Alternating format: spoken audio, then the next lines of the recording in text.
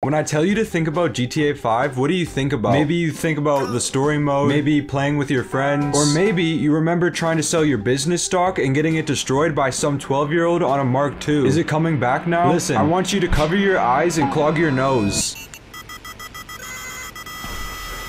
See, if you've ever sold in a lobby solo, I don't care. You are part man. You could be the #1 feminist and follow Taylor Swift, Lady Gaga, goddamn Liam Neeson, but as long as you sold business supplies solo in a public lobby, you are a man.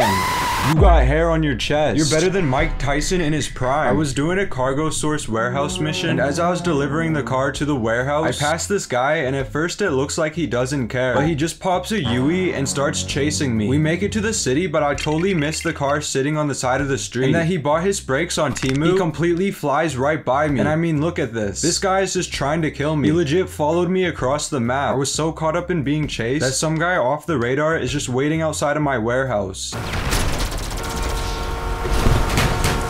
Now it's time to lock in and fight on ground. I kill him the first time, and then this happens.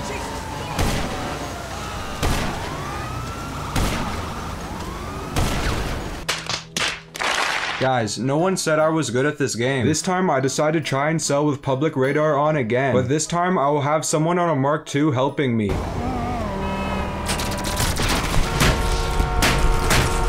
Somehow I do manage to get back into the car, but it's no use that he's just back on the broomstick. The witch comes a little too close and we kill him. Or her. I don't know if witches are only females. But guess what? Not even 1 minute later and he's back on a Mark II. He lands on the roof and holds an angle on us. Oh, and yeah, this guy just randomly shows up as well. And as I was trying to collect my bearings, I get killed by a guy off radar. Getting it back in blood, I hit the ghost organization as well. And then look at this.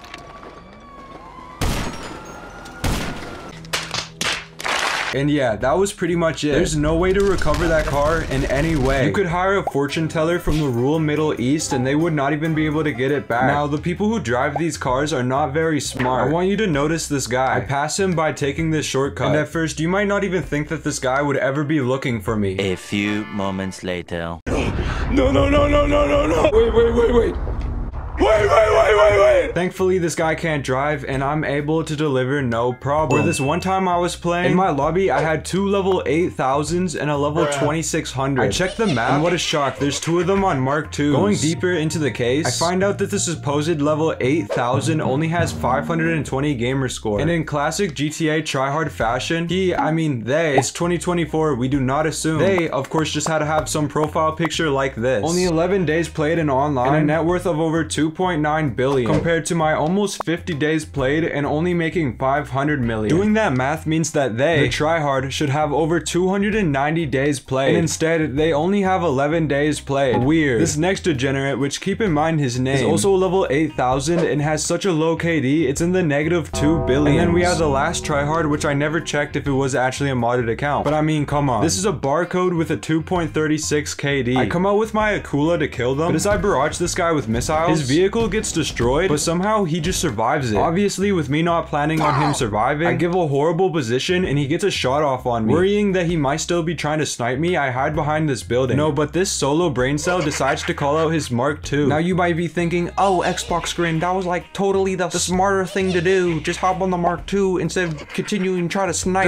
the off-radar Akula behind the Maze Bank building. No, it wasn't. I'm in an off-radar helicopter. If I knew he was gonna instantly try to call out his Mark II, I would have just ran away. With my helicopter being outclassed by this witch, I'm forced to fall to my death, not letting him get up on me. As soon as I spawn in, I hit that ghost org in C4. Now, I do not know what I was doing here. The guy is near me, and I still decide to get into my limo. And in my fairness, I also thought that this limo had way more armor on it. Still in ghost org and fixing my thermal, and somehow this guy just finds me. Freaking out, I drop a proximity instead of a C4, but it's too late. He's in front of me. So I fight, and guess what will happen? A, I kill him. B, he kills me. C, both. D. Well, if you chose D, you are right. He just somehow takes no damage. But the idiot ran over my proximity mine and lost his broomstick. Then he comes up and tases me. And then as soon as I get up, he hits me with a C4 and then starts to kick my dead body. Ooh. I just wanted to stomp on my Xbox. Went ahead and reported him and left the lobby to never see him again. And yeah, that was my rant on the GTA Online community. Like, subscribe, watch one of these 2 videos on the screen now, and they're listening. I'm out.